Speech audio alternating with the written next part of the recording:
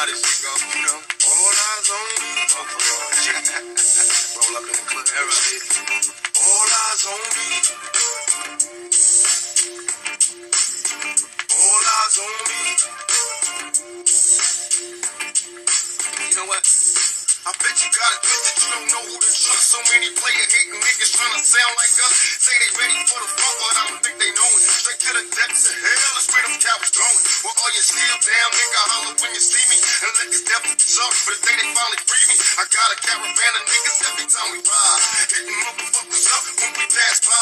Until I die, live the life of a boss player. Cause even when I'm high, fuck with me and get close later. The future's in my eye. Cause all I want is cash and things. A 500 bands fucking flashy rings. Bitches pursue me like a dream. Been known to disappear before your eyes, it's like a dope thing. It seems my main thing was to be major. Pay the game sharper than the motherfucking razor blade. Save money, bring bitches, bitches bring lies. One nigga's getting jealous and motherfuckers die. Depend on me like the first and 15. They might hold me for a second, but before gon' get me. We got 4 niggas and low riders and ski masks screaming thug like every time they pass. All eyes on me. Little life of a thug nigga till the day I die. Little life of a boss play. All eyes on me. All eyes on me. Little life of a thug nigga till the day I die. Little life of a boss play. Cause even getting high. Hey, to my nigga Pac. So much trouble in the world, nigga. Ain't nobody feel your pain. The world's changing every day, time's moving fast. My girl said I need a race, how long will she last? I'm caught between my woman and my pistol in my chest. Triple beam, got some smoke, it's all whistle as I dip. I'm lost in the land with no plan, living life flawless. Crime boss, contraband, let me toss this. Mediocre's got a lot of nerve, let my bucket swerve. I'm taking off from the curb. The nervousness, neglect, made me back at the table. Devoted to serving this, my wedding paid checks. Like a dice satellite, nigga, I'm forever blowing. It ain't right there, it's nice triggers and sleeves crawling. Sucker ducking, get busted, no emotion. My devotion is out of my business, nigga, keep on coasting. When you going up in there, came back, it's lonely on me. Steady flow, niggas, the grave, niggas still don't know me. It's a lot of money in this rap shit, this crap shit. It ain't funny, niggas don't even know how to act shit. What can I do, what can I say, is there another way? Well, listen shit all day, 24 parlay. My little homie G, can't you see I'm Mr. Free? Niggas can't stand me, all eyes on me. Little life is a dog, nigga, till the day I die. Little life is a boss play, all eyes on me. All eyes on me, little life is a dog. Yeah, Reaper, we back at you again. First, we'd like you to subscribe to the Reaper, because I'm doing very good things here at Reaper.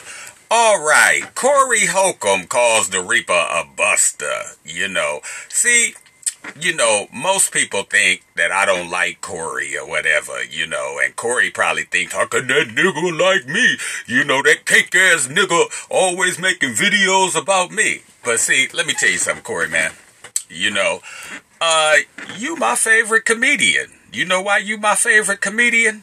Because your goofy ass, you know, will reach out to us. You know, you like the, ghetto godfather of comedians. Cause look, you on your show, right, talking about the motherfucking Reaper, and then say I don't have no views, and look me up, and you try to chastise the whole hood, which I don't agree with, Corey. But then you say, this cake ass nigga talking like he know me. You know. Well, Corey, everybody talk like they know you, you know, because, you know, like I say, your goofy ass will reach out back to us because, you know, you like the ghetto godfather and your show is unique, and you say some shit on your show, you know, that other people just don't do and say. You know, the Reaper keep it 1,000. You know, I've been watching Corey ever since the RMC days. You know, I thought the show was a little bit more realer, you know, back then when it had Zoe Williams on it and it had Bobby Glanton Smith. You know, that show was on point, and Corey was the comedy relief, but they used to talk about a lot of things on that show, you know, tools that people could use. The Reaper keep it 1,000, and that's what got me started on Corey.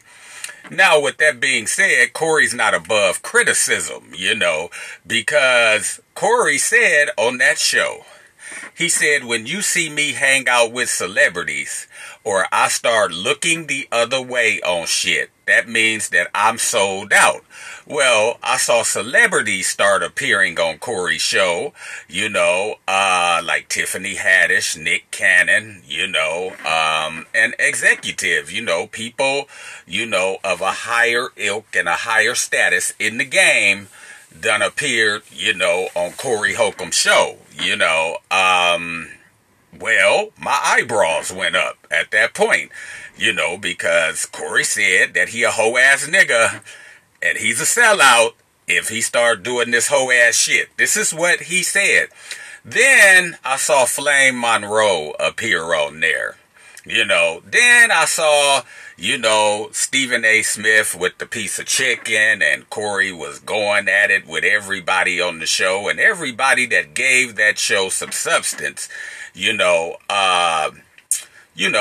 is off of that show now, the Reaper Keep It 1000. And then I saw Corey making a couple cameos in movies and, and getting Black Jesus. And, he's done a stand-up, routine, a stand-up comedy show. So my eyebrows has went up because Corey said if he started doing this kind of shit, it was hoe-ass nigga shit. And then he said he would look the other direction, for a paycheck, on some of the fuck shit that's going on, because he's not going to be critical of somebody that can give him a check, but then he says he don't sell out for a check. The Reaper Keep It 1000. Like he said, Stephen A. will do anything for a check. Well, Stephen A. is doing the same thing you said you wouldn't do. He's looking the other direction, for that big $12 million paycheck. The Reaper Keep It 1000.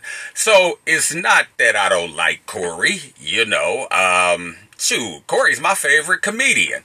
But when he goes to the fuck shit, he goes to the fuck shit. Now, the Reaper was just making secondary commentary on Corey's shit, on the fuck shit that he do, because he is my favorite comedian. He is approachable. He will get back with you and shit like that, because he's from the hood. His comedy is hood comedy. This is why we like him. This is why we get him. But when he start doing the fuck shit, I start commenting on some of the fuck shit that he said on his show and that he done on his show, right? And then Corey wants to comment back, that nigga at Home Depot and saying this and saying that. Nigga gonna work at Home Depot, that buster ass nigga, And this is what we love about Corey, because I know if I put the pressure on Corey, Corey's gonna comment back, right?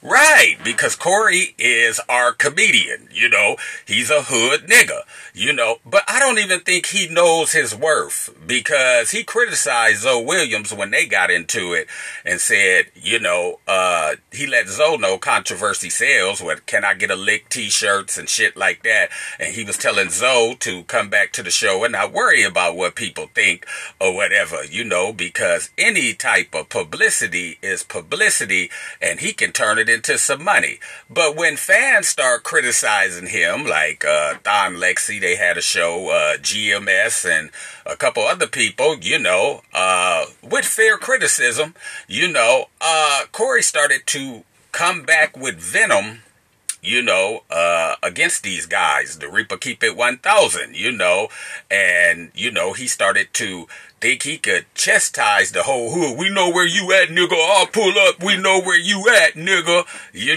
And I just don't think he realizes his worth, to the community. I don't think he realizes just because a nigga is critical of your motherfucking ass, your piece of shit ass, nigga, don't mean that we don't like you. The Reaper Keep It 1000.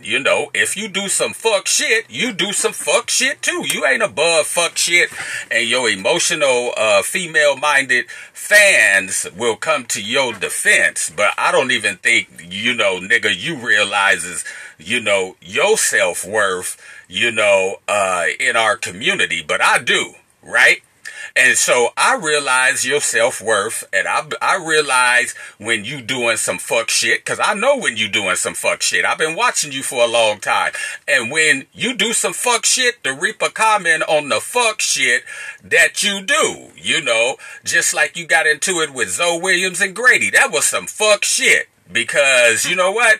Those two men added something to that show to make it funny, and Zoe added knowledge, you know, with his Poindexter ass. And when you did that to Zoe, I was on Zoe's side till, you know, he went and caked out and made that show. And then I criticized him because Precise, you know, through a burner account, right? He said some fuck shit about Zoe, and I said Zoe shouldn't have forgave him for that, because, you know, I mean, he could forgive him, but, you know, I mean, he shouldn't have publicly said that, you know, because let me just say this. When somebody say something like that and they think it's you on a burner account, that's how they really feel about you. And we know how Corey be gassing that nigga Precise up or whatever.